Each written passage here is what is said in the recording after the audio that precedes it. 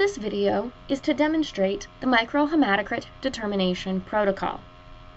This is a procedure that would typically be completed in duplicate. For the purposes of this video, we have one microhematocrit tube already prepared, and we will demonstrate the filling of the second capillary tube. To perform this procedure, you will need capillary tubes, a clay-type tube sealant, a microhematocrit centrifuge,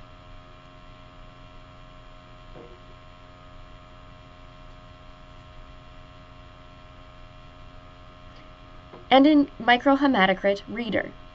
You'll also need Kim wipes or gauze, and a paper and pen to make notes. Draw well-mixed anticoagulated blood into 2 microhematocrit tubes by capillary action.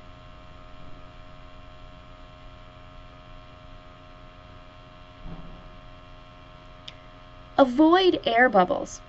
The tube should be filled about 3/4 full.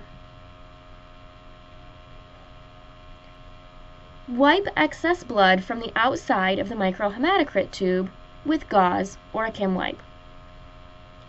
Seal one end of each tube with a small amount of clay material at a 90-degree angle. Be sure the seal has a perfectly flat bottom.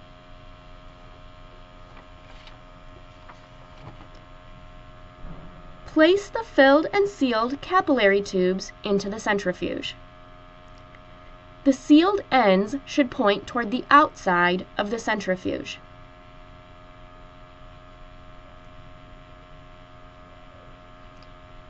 The duplicate samples should be placed opposite each other in order to balance the centrifuge. Record the position number of each specimen.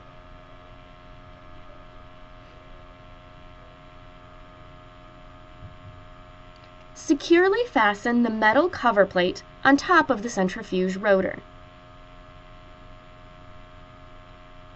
and close the centrifuge.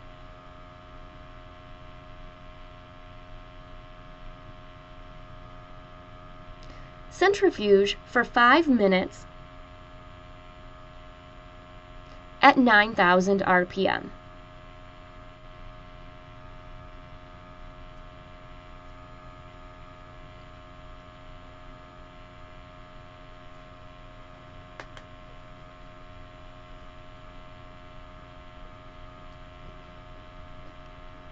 Allow the centrifuge to stop on its own. Do not apply pressure to the cover plate.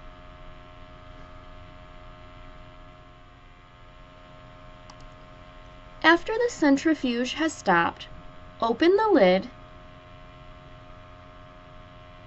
and remove the cover plate.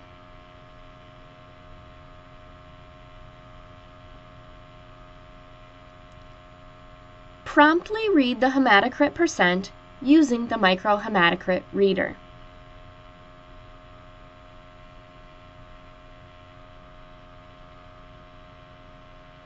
Place the microhematocrit reader card on a countertop. Carefully place one of the microhematocrit tubes into the tube slot on the card, using caution not to disrupt the layers of cells. Adjust the tube until the 0% line is aligned with the bottom of the packed cells in the tube. Ensure the reading card is flush with the bottom of the sliding holder. Slide the tube holder until the top of the plasma layer intersects with the 100% line.